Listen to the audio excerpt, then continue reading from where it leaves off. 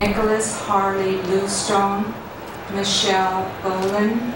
Year after year, the names of the dead are called out and loved ones toss flowers into the sea.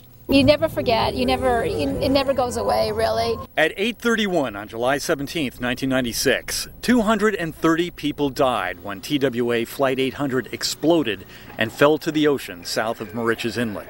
We have found no evidence of a bomb or a missile. After a 4-year investigation, the National Transportation Safety Board found that a spark in the Boeing 747's center wing fuel tank brought down the plane. But Fred Meyer doesn't buy it. Oh, I know what I was looking at. Meyer is a retired Air National Guard helicopter pilot and a decorated Vietnam veteran. Aboard Chopper 12, Meyer showed us the practice approach he was flying at Gabreski Airport in West Hampton on the night of the crash. He says at that moment, he witnessed something chilling and familiar, a missile in flight.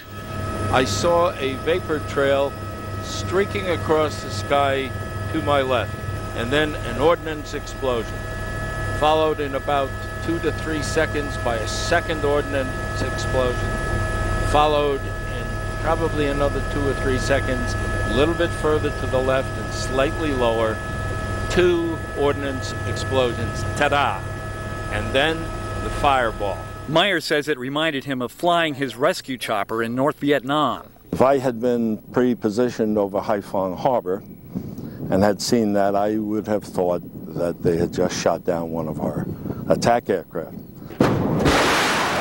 Was Flight 800 down by a terrorist missile or military accident?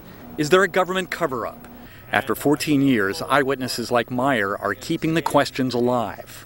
More than 200 people told the FBI they saw a fast-moving bright light and a fireball. Dozens saw it zoom straight up, and others say they watched as it arched over and homed in on Flight 800.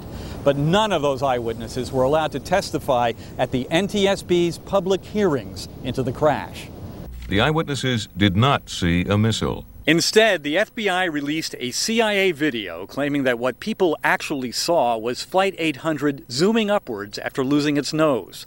Nonsense, says former airline captain and crash investigator Ray Lahr.